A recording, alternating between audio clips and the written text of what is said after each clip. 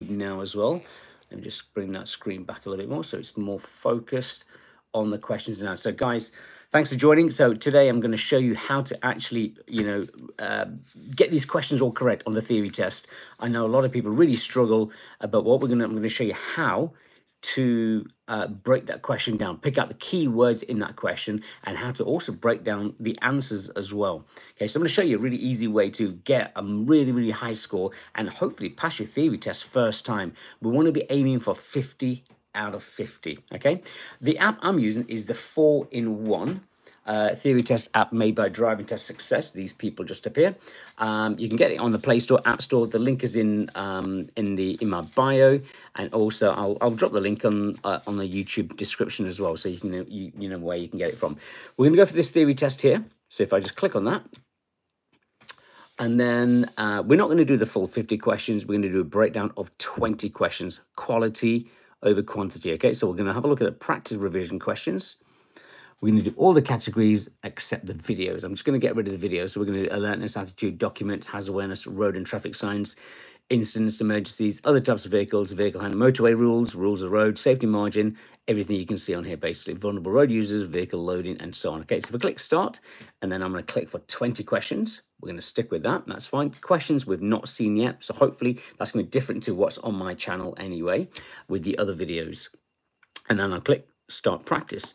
And that would actually get us going. Okay, so question number 1, guys, is what does it mean if the electronic stability control or the ESC indicator light comes on briefly while you're driving? Does it mean your ESC system is running a routine test? ESC system has a fault? ESC system is switched off? Or the ESC system has activated? Any idea what it means? It comes on briefly while you're driving. What does it mean? Right, so you guys are going to choose A, B, C, or D. What do you reckon it is right now? I can see a lot of you guys actually over on TikTok are actually saying D. Over on YouTube, guys, make some comments on there as well. Right, so a lot of you saying D. The ESC system has activated if it comes on briefly while you're driving. Okay, a lot of you saying D. Okay, right, let's look at the hint. That could be a difficult one. SC is a computer-controlled technology that detects reduced traction and automatically makes corrective adjustments to prevent loss of control. The ESC light comes on briefly to alert the driver that the system has activated and the car is approaching its handling limits. It's a powerful driver aid, but it cannot save a car once its traction limits have exceeded. So basically that's telling us, yeah, D is the correct answer. It has been activated. So if it comes on briefly while you're driving, your wheels have lost traction, so your electronic stability control has just kicked in slightly for a split second, get you control of the car, and as soon as it thinks, wow, we've got control again, it switches back off again. So yeah, you're absolutely right. D is the correct answer. Well done, guys. So let's click on to the next question. Question number 2. Traffic officers operate on motorways and some primary routes in England and Wales. What are they authorised to do? Remember, these are not police. They're actually traffic officers. Okay, so if you look on the picture, it says traffic officer rather than police. What are they authorised to do? Is it stop and direct anyone on a motorway, issue fixed penalty notices, repair broken down vehicles on the motorway, or stop and arrest drivers who break the law? A, B, C, or D, guy? Hazmat's saying A, Sadiq is saying A, Amira is saying A. What else have we got? Gulad is saying A, Wolf is saying A, Umi is saying A as well. Yeah, pretty much all of you saying A, guys. So that's actually, yeah, I would make sense. I would agree with that as well. Okay, so only police officers can issue penalty notices, and they can police officers can stop and arrest drivers who break the law. Traffic officers cannot. Okay, let's look at C. Repair broken down vehicles on a motorway. No, they're not. They're not, breakdown service. So that is the incorrect answer as well. So if we process like that way, get rid of the, the answers that we know are silly, should leave us with the answer that cannot make sense. Yeah? Traffic officers can stop and direct anyone on a motorway. All right, yep, most of you said A anyway. Happy with that. Let's click on to question 3. You're on a road that's only wide enough for one vehicle. What should you do if a car is coming towards you? Should you pull into a passing place if your vehicle is wider, pull into a passing place on your right, pull into a passing place on your left, or force the other driver to reverse? A, B, C, or D on this one, guys. What do you reckon it's going to be? A, B, C, or D? Umi's saying C. Aylin is saying A. Daniela says, pull into a passing place on your left, so that you're saying C. Guled is saying C. Nayas is saying C. Kantara is saying A. Pull into a passing place if the vehicle is wider. The situation will change on this one, guys, won't it? Matt is saying C as well. Wolf is saying C. Hannah is saying C. Sweet Bear Everything is saying C. Wolf is saying C again. Henrik is saying C. Yeah, it really depends on the situation. It doesn't really give us a lot of information. It doesn't tell us how wide's the road. You know, which side of the road the car's parked on. It doesn't give us all of the scenarios to sort of like warrant thinking, pull into a passing place if your vehicle is wider. What if your vehicle isn't wider? Then what? Then what do we do? Okay, so what should you do if an oncoming car is coming towards you? It's only wide enough for one vehicle.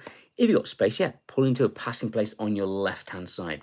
Yeah, because we're driving the left-hand side in this country, we pull into the left-hand side, let the oncoming car pass if there's space and so on. Yeah, most of you said C anyway. It's the most common answer, so excellent. Let's go with C, and let's click next. I'm also just choosing your most common answers. If it's wrong, I'm still going to choose it, and then we'll look at it later on why it was wrong, okay? So we're going to do it that way. So I'm going with your correct answers, well, your chosen answers, and we'll take it from there. Okay, question 4. You're on a 3-lane motorway. How should you overtake a slow-moving lorry in the middle lane if it's showing this sign? So first of all, think, what is this sign? What does it tell you? What does it tell you? Cautiously approach the lorry, then overtake on either side. Follow the lorry until you can leave the motorway. Use the right-hand lane and overtake the lorry normally. Or approach with care and overtake on the left of the lorry. Now, I can see on the screen a lot of you saying D, actually. It's the most common answer. I think every single one of you said D, actually. Yeah, it's telling you to keep left, isn't it? Yeah, so we know the lorry is slow moving and it's in the middle lane, and it's telling you here, move left, keep left of me. Yeah, so yeah, D is the correct answer. Approach with care and overtake on the left of the lorry. All the other answers kind of would be dangerous. Overtake on either side? No, that's not what that's telling us. It's probably because there's roadworks up ahead on the right-hand side. Follow the lorry until you can leave the motorway? That's not what that's telling us either, okay? So yeah, D is the correct answer. Approach with care and overtake the lorry on the left. Question number 5, guys. You're in a built-up area at night and the road is well lit. Why should you use dipped headlights? Dipped headlights, okay? So remember, you're in a built-up area and it's night, so we know it's dark. You're going to use your headlights, okay? The road is well lit. Street lights are good, so that's nice. Why should you use dipped headlights, okay? Not full beam or main beam. We're using dipped headlights. Is it so that you can go at a much faster speed, so that you can switch to main beam quickly, so that you can be easily seen by others, or so that you can see further along the road? A, B, C, or D? Now I can see a lot of you saying C, actually. A lot of you saying C, so you can easily be seen by others. Yeah, so let's look at our scenario. We know it's night, it's a built-up area, the road is well lit. Why should you use your headlights, your dipped headlights? Well, obviously, so you can actually be seen and you can see as well. Yeah, so a lot of you saying C. Gulad is an easy C. Katara saying C. Usa, is it Usa? It's saying C as well. Yeah, I'm gonna go with C as well. Let's go for C on this one. Let's click next. Question number 6. When should you leave a 2-second gap between your vehicle and the one in front? When it's foggy, when it's dry, when it's icy, or when it's raining? A, B, C, or D on this one, guys. This one's actually really easy. This is simple. Let me see what you're all saying. Hi, Daisy. Matt is saying C, when it's icy. Oh, I'm afraid not, buddy. A lot of you saying B. A lot of you saying B, a 2-second rule, a 2-second gap, yeah? So, yeah, when it's dry. Okay, now, let's look at the other answers. When it's foggy. So, how many seconds should you leave between you and the vehicle in front of you when it's foggy? So, if dry is going to be 2 seconds, what about when it's foggy? Remember, you can't see ahead of you, yeah? Somebody's saying maybe 10 seconds, yeah, potentially. What about when it's raining? So you've got wet roads, which means you've got less grip on the ground. So how many seconds should you keep between you and the vehicle in front of you if it's raining? This is obviously speed dependent as well. Okay, so a lot of you said now 4 seconds. Claire is saying 6 seconds. Yeah, 4 would be appropriate actually. 4 would be appropriate. Okay, what about when it's icy? Icy or snowy? Now, obviously, you're going to have way less grip, aren't you? Yeah, in icy or snowy conditions. So, yeah, Samaya, Guled, Nisha, Saduct, you're all saying 10 seconds. Yeah, good. That's 10 seconds is definitely the good option. Claire is saying 6. 6 might not be enough there, Claire. You've got very icy conditions, so, you know, you need all that grip. Zach is saying triple the length. Well, we're going to go for 10 seconds. Roughly thereabouts, so enough so that you can actually, you know, brake in time, brake early, brake gently. Okay, but the answer for this one, yeah, B. A lot of you said B on this one as well. So when it's dry, you should keep a 2-second gap between you and the vehicle in front of you. Well done, guys. Well done. Okay, question 7 is, when should you update your vehicle registration certificate? Is it when you need when your vehicle needs an MOT, when you have a collision, when you move house, or when you pass your driving test? A, B, C, or D? When should you update your vehicle registration certificate? Or some people call it a logbook. Daisy's saying A, when you need a vehicle needs an MOT. Most of you saying C. I'm getting lots of mixed answers on this one coming through. Is it Hassan or Hanan said D? Well, when you pass a driving test, no, it's about your vehicle. So when you buy a car, you get something what's called a logbook, okay? It's that needs to be changed when you do something, okay? Well, a lot of you saying C anyway, when you move house. Yeah, exactly. So it's going to be register your old address, won't it? So it needs to be updated. Like your driving license, when you move address, you're going to have to change your driving license, tell them that you've moved house. Same with your car details. Same with your insurance details. Same with everything, really. You know, you have to notify your bank. You've got to tell everybody. Yeah, you got to notify everybody that, you know, you've moved house, so you start getting letters to the new address and so on. Yeah, so yeah, C is the correct answer, when you move house on this one. Question number 8, guys. So you're driving towards a zebra crossing. What should you do if the person in a wheelchair is waiting to cross? What should you do if a person in a wheelchair is waiting to cross? Be prepared to stop. Wave the person to wait. Wave to the person to cross, or continue on your way. A, B, C, or D? Let's think, what is the rules for that zebra crossing? What should you do? As you approached it, you're driving towards it, and there's somebody waiting to cross. What's the rules of the UK road? What should we do? Should we stop? I think a lot of you are saying A anyway. Claire is saying C, wave to the person to cross. Most of you said A, and it would be the correct answer. A is the correct answer. Be prepared to stop. Now, anybody that says B or C, you're going to wave to the person to wait across, that can be very dangerous. Ideally, what you don't want to do is wave people to cross the road or something, okay? Why is that dangerous? Well, they might not look the other way. They might not see a car coming the opposite way, or a bike or a cyclist or a motorbiker, and that vehicle might not have spotted that wheelchair user waiting to cross. If that wheelchair user or pedestrian starts to cross, they may get run over. So you don't really want to tell people to cross. You don't want to beckon them to cross, yeah? Let them make their own decisions. So you slow down and stop. Let them check, you know, both ways, left, right, and once it's safe, then they should be able to go. So as long as you're stopping and waiting for them, we're all good. Don't tell them to cross. Yeah. It's a safety thing, obviously. Does that make sense, guys? Does it make sense? So yeah, be prepared to stop is the correct answer on this one. All right, guys. So if you're actually finding this live helpful, so yep, hit that follow button or the subscribe button. Like this live, like this video as well. Leave a comment as well. If you want any of the questions been made, any questions, any other videos, then let me know as well. Yeah. So if you're finding this useful, and yeah, just click give us a like and a follow or subscribe. Really appreciate that. Okay, let's click on the next question. So it's going to be, let me just double check, prepare to stop. Yeah. Question number 9. You're following 2 cyclists as they approach a roundabout in the left-hand lane. Where would you expect the cyclist to go? Okay, sometimes questions can be a little bit confusing. So if you read the question again, you're following 2 cyclists as they approach a roundabout in the left-hand lane. So you know the cyclist in the left-hand lane, we're approaching a roundabout. Where would you expect the cyclist to go? Any direction, right, straight ahead, or left? Remember, they're cyclists. They're cyclists, okay? And hopefully they're actually sticking their arm out to telling people that they're going to go one direction or another. But they're in the left-hand side of the lane for a reason. But it's safer for them, okay? Now, a lot of you saying A on this one. Yeah, any direction, okay? We can't assume that they're going to go right or straight ahead or left because they haven't told us so. Yeah, for them to be approaching around in the left-hand lane is the safest option. Yeah, makes sense? So any direction would be the correct answer here. Good stuff, guys. Lots of good answers coming through here. Let's get these lights going as well. So double tap your screen. Let's get the lights going. Let's get more people in the room and engaging in this learning.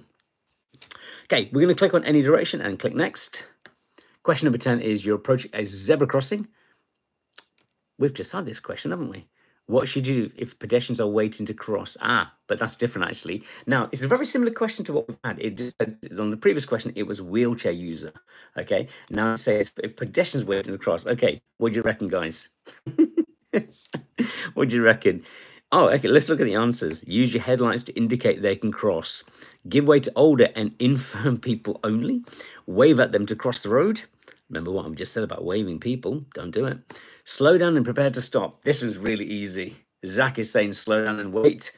Aileen is saying stop. Floppy saying A. Nope. No, don't do that. Daisy's saying D. Nana is saying D. Kabir is saying D. Sheriff just apologized. Not sure why. Sorry, D. Right, that's all right, Sheriff. Got it. Jack is saying D. Yep, D was the answer, wasn't it? Yeah. Slow down and prepare to stop. Now, it's the same thing whether it's a pedestrian or that wheelchair user. It's the same thing. Yeah, we regard them as pedestrians. That's it. We just slow down and prepare to stop and let them cross. Don't wave them across. Don't flash them to cross or whatever else, yeah? So D is the correct answer. So very similar question to what we've just seen. However, several different answers to choose from, wasn't it, yeah? Kind of makes sense now you think about it, yeah? Zach saying, yeah, same as the last question, just worded differently. Yeah, totally. But with some different answers as well there, Zach. Right, okay, guys, let's click on to the next one. Question number 11. What could you do to reduce the volume of traffic on the roads? Walk or cycle on short journeys, drive in a bus lane, travel by car at all times, or use a car with a smaller engine, A, B, C, or D. What could you do to reduce the volume of traffic on the roads? Now, this one actually makes sense. Yeah, if you only got a short journey to do, you know, and it's walking distance, when it's, especially if it's really nice weather, you are going to do what most of you are saying is A. Yeah, A seems to be your most common answer. Said 18 of you said A. I totally agree with that. Daisy says, I don't know. If you don't know that, guys, that's absolutely fine. Just put IDK on the screen. I don't know, and that's fine. I can't explain something for you if need be. That's all good. Yeah, A is the correct answer. Yeah, if you got a short journey, you know, and just, you know, stop being more cars on the road, yeah, walk or cycle. Simple as that, okay? Driving a bus lane? No. You're still adding to the volume of traffic. Travel by car at all times? We're still adding to the volume of traffic. Use a car with a smaller engine? You're still adding to the volume of traffic, yeah? So the only one that makes sense here would be walk or cycle. Easy as that. Yeah, does it make sense, guys? Excellent, good. Let's click on to question number 12. What does this traffic sign mean? Does it mean no overtaking allowed? Give priority to oncoming traffic, two-way traffic, or one-way traffic only? So easy way. I know a lot of people get really confused with road signs. So first of all, look at the shape and look at the color and then the content of it, okay? So we know the shape is round, obviously. The color is a red border. So what does that mean? It's telling you something to do. It's an order sign, isn't it? Yeah, it's an order sign. And then you look at the content. The content is quite clear. Let's have a look. A lot of you saying, oh, actually, quite a few are saying C, two-way traffic. Okay. All right. That's not quite correct. Joshua's saying B, give priority to oncoming vehicles. Lots of B's coming either saying B. Marie saying B. Emmy saying B. Olivia saying B. Yeah, most of you are actually saying B. Okay. No overtaking allowed? No. If it's no overtaking, there'll be a picture of a black car and a red car. That's no overtaking, okay? Give priority to oncoming traffic? That kind of makes sense. Two-way traffic? No, because the arrows are actually different color and different sizes, yeah? One-way traffic only? This is not a one-way street sign. Yeah, does it make sense? So It is give priority to oncoming traffic. So that's what this sign actually is. You've got the small arrow going up this way, which means the bigger arrow or the black arrow here coming the opposite direction. Oh, I forgot I could do that. It has got the priority because the arrow is bigger. So this is here telling you oncoming vehicle has priority. You've got to stop and wait for them. Yeah, does it make sense? So B is the correct answer, guys. Does that make sense? Hopefully, if it's helping you, click that follow button. And if you're on YouTube, click the subscribe button right now. Well done, guys. Well done. Okay. Did I click the correct one?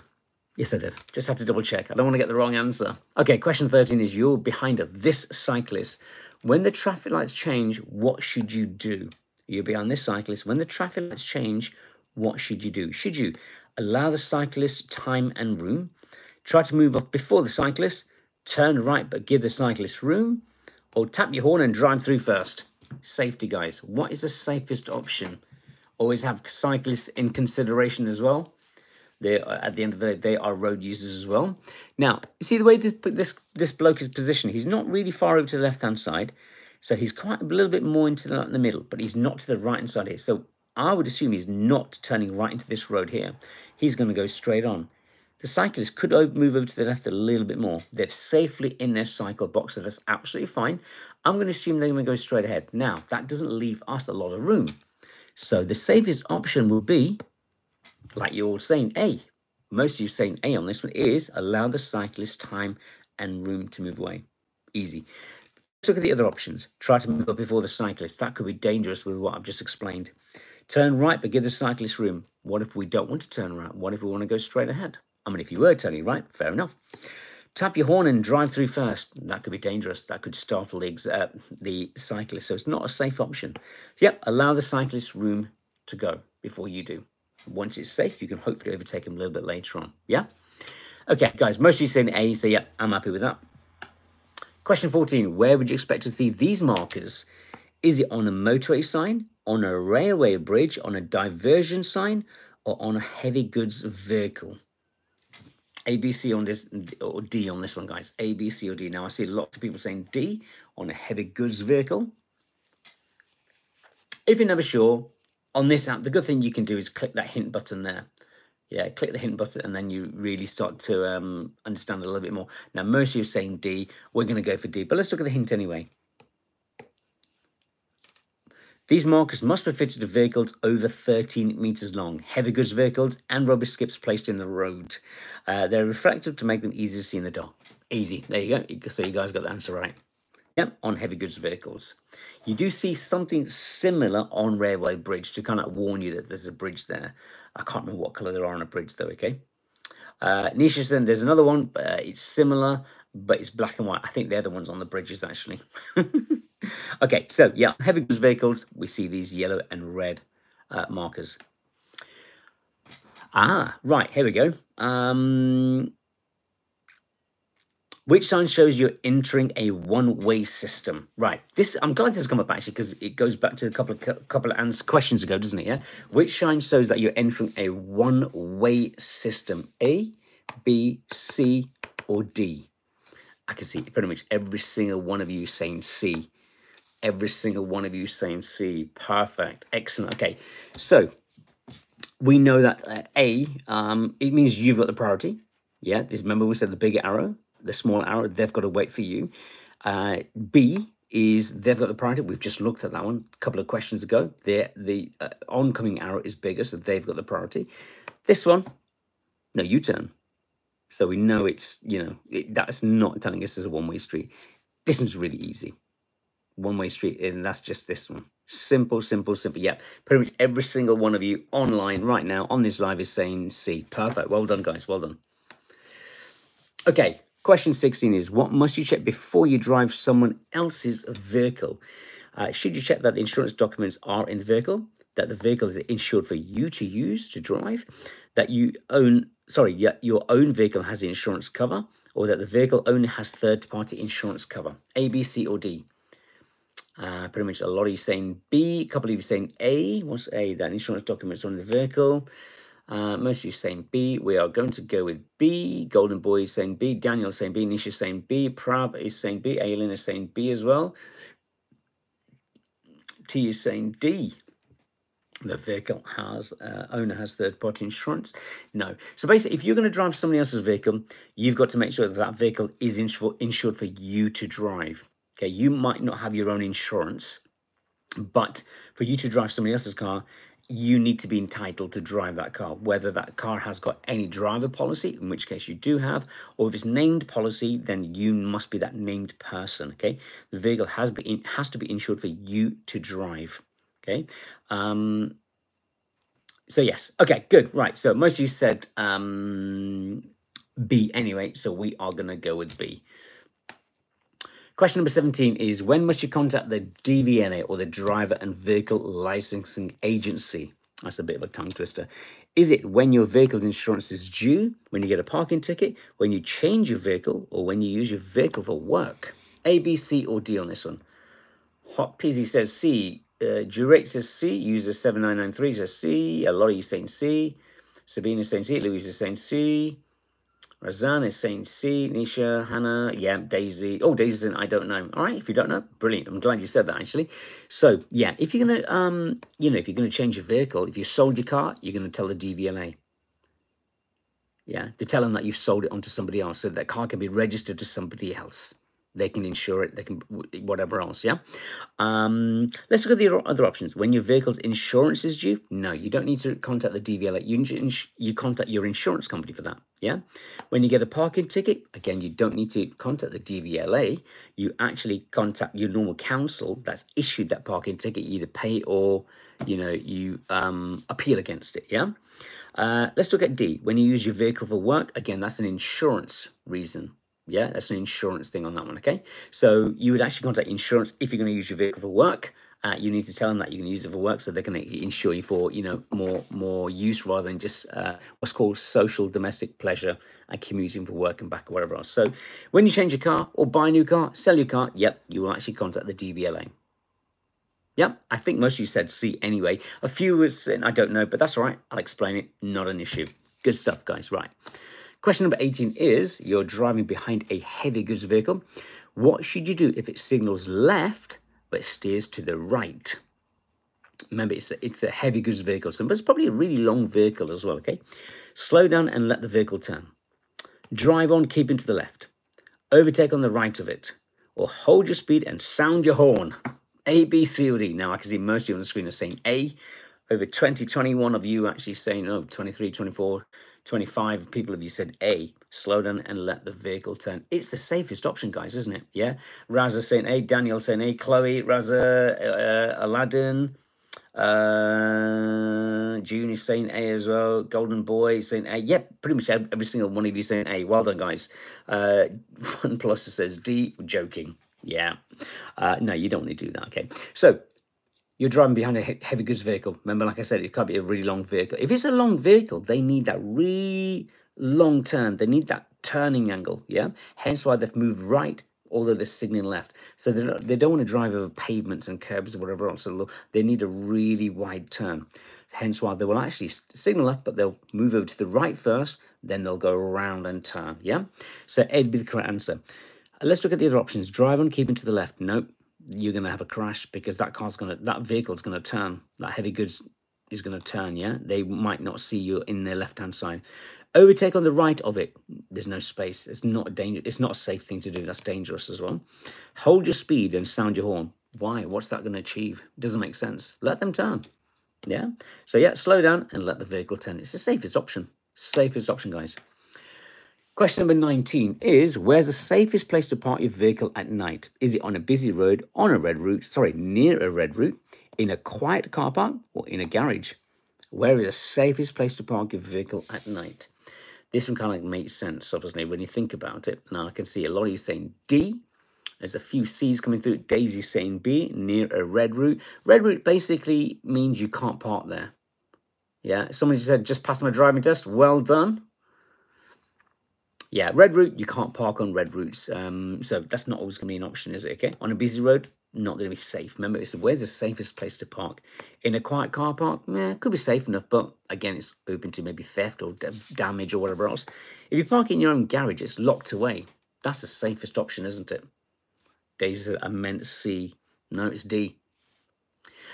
Stephanie says, what is a red route? A red route is, have you seen the double yellow lines on the side of the curb? Yeah, double yellow lines means no parking on them. Yeah. So you'll see, instead of double yellow lines, you'll see double red lines. That means you cannot stop or park there. If it is, your car is going to be towed away. Normally in city centres, you see them around hospitals quite a lot. You see a lot of red routes in London, big cities. We've got loads of red routes in Leicester as well, actually. So yeah, so there we go. So yeah, D is the correct answer on this one. Okay, let's click on to the last question, guys. What information should be shown in a triangular road sign? Think, what does this mean, the triangular shape? Does it mean minimum speed? Hang on. What information should be shown in a triangular road sign? Minimum speed? Ah, yeah. Road narrows, ahead only, or keep left. So this goes back to looking at shapes, color, and the content. So a lot of you saying ahead only. Well, my pencil stopped. Oh, there you go. Just switch it back on. Ahead only. A lot of you saying ahead only. Minimum speed. Minimum speed will be in a circle, won't it? Yeah. So we've got to come back to what each. If you kind of think this minimum speed, that'll be in a circle. So we know it's not that one. Road narrows. Ahead only. Or keep left. Which one do you think it's going to be? Now, I'm not going to give you the answer here. So I think a lot of you saying B. I think a lot of you saying B, road narrows. There's a few B's and a few C's coming through. I can't tell which is the most one. Shall we look at the hint? Let's look at the hint. Did it work? Right. Warning signs are there to make you aware of potential hazards on the road ahead. Take note of the signs so you're prepared and you can take whatever action is necessary. Doesn't really tell you there, yeah? We know this is a warning sign. Yeah, it's a hazard warning sign, isn't it? Yeah. So a triangle is a hazard warning sign. So, road narrows. That could be a warning, couldn't it? Ahead only, not really a warning as such. So yeah, I think we'll go with B. Shall we go with B on this one? Okay, let's go for B. There's quite a few C's coming through actually. Ro is saying it's B. Right, we're going to click finish, guys. It's going to give us a score. So what score do you think we've got? I'm going to flag this actually, so that if I click finish, do I want to review it? Right, what score do you think we got there? Do you think we got 20 out of 20, or did we get 19, 18, 17, 16? How many did we get correct out of the 20 questions? What do you think we got? What do you think? If you're playing along at home as well, what scores did you get? So something you can actually do is, I should have said this right at the start, is make your own score chart so you know what you got wrong, what you got right. It'll make it you'll understand a lot more. So if I click no, yeah, there it is. We've scored 20 out of 20. So we've got every single question correct. So the last one was, it was bend ahead or whatever. And that's a warning sign. Remember, the triangle has a warning sign. It's warning you that this is happening, yeah? Right, so guys, that's easy. There we go. We've got 20 out of 20. Simple as that. And that is how you've got to break the question down. Read the question carefully. Read the answers carefully, and then also break the answers down as well. So you can get rid of the two answers that kind of are the silly ones, get rid of them, and then you're left with two possible answers. One of them will make common sense, and that's all you need to do. Yeah? All right, guys. Just wait along on TikTok, over on YouTube. Thanks for watching, guys. If you found this content, this video really helpful, hit the subscribe button. Like this video as well, leave a comment down, and also watch the other live videos I've done on theory tests as well. Again, I've broken down lots of other questions and help you to understand how you need to actually pass your theory test first time. So well done. Thank you very much for watching.